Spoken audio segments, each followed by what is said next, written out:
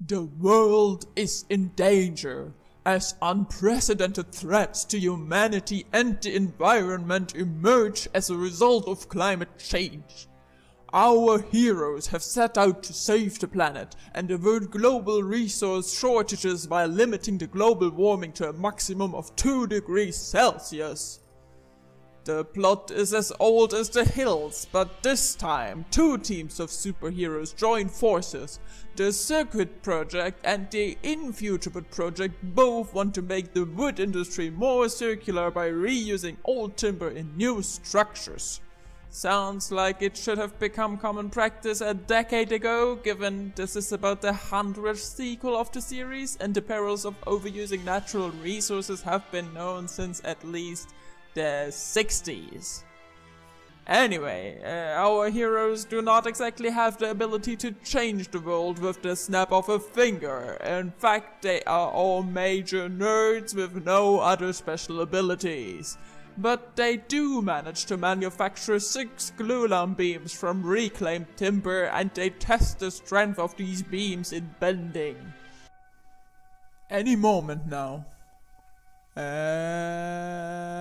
Nope. The bending is not even part of this publication. You need to go and read a whole other publication if you want to know how they made the beams and how they performed their bending tests. Only so much. The bending results were perfectly fine. The world could be saved. But behold, in this paper they are performing Glueline shear tests and some potential shortcomings of the plan come to light.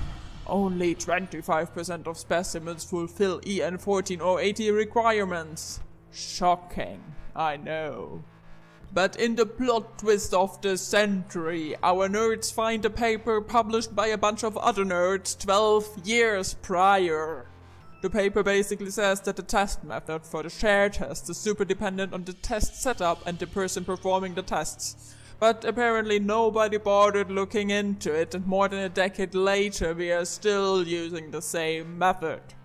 Now everything seems hopeless, and as if we will never know if reclaimed Glueline can perform well.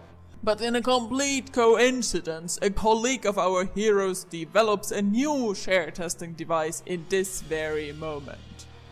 Of course, our heroes use this new device to perform some additional tests, and voila, the shear strength fulfills all the requirements. Don't know. It seems they could have gone bigger with this whole plot and at least sent some great eagles that demonstrate the use of the reclaimed timber in their nest building or something.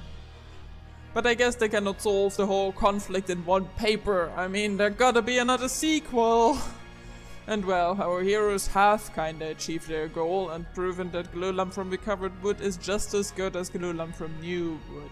In the blockbuster of the century.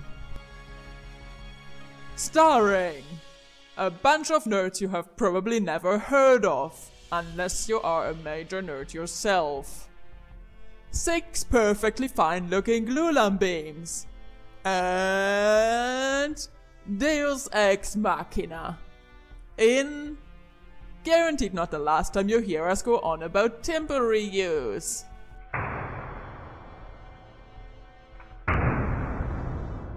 I knew you were waiting for this. Nerds.